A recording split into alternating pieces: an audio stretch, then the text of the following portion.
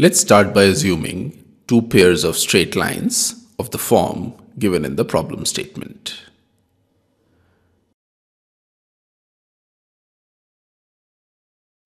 The first pair of straight lines is ax squared plus 2hxy plus by squared plus lambda times in brackets x squared plus y squared is equal to 0. And the second pair of straight lines is ax squared plus 2hxy plus by squared plus mu times in brackets x squared plus y squared is equal to 0. The first equation can be written as a plus lambda times x squared plus 2hxy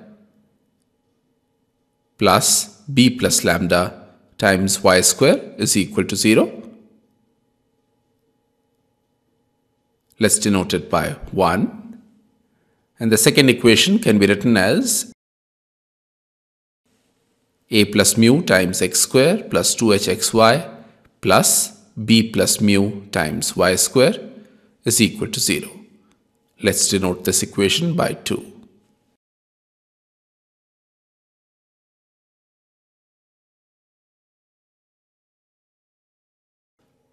Now recall that the joint equation of the bisectors of the lines represented by ax square plus 2hxy plus by square is equal to 0 is given by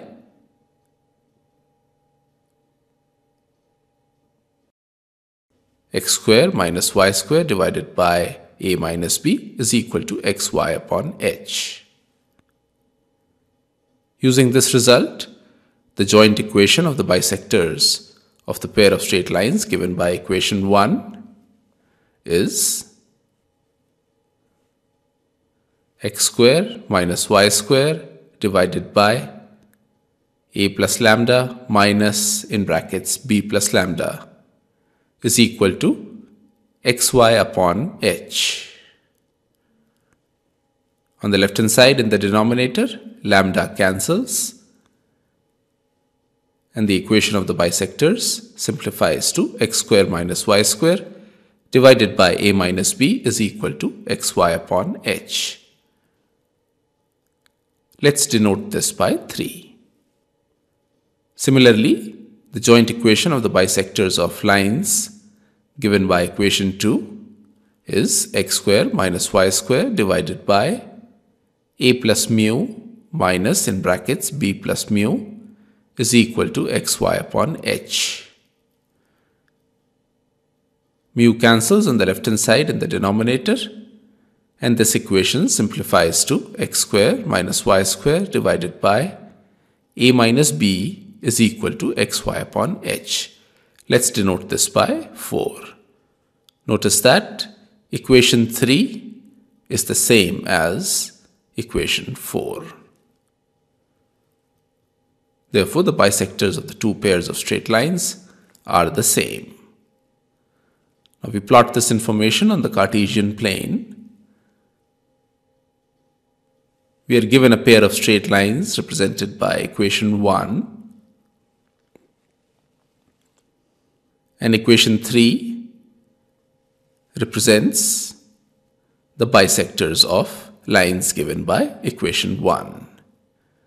Therefore, the angle between the bisector and lines 1 is identical. Let's assume that it is equal to theta. Similarly, we are given a pair of straight lines represented by equation 2 and their bisectors are given by equation 4, which is the same as equation 3. If we assume that the angle between lines represented by equation 2 and their bisector is equal to alpha,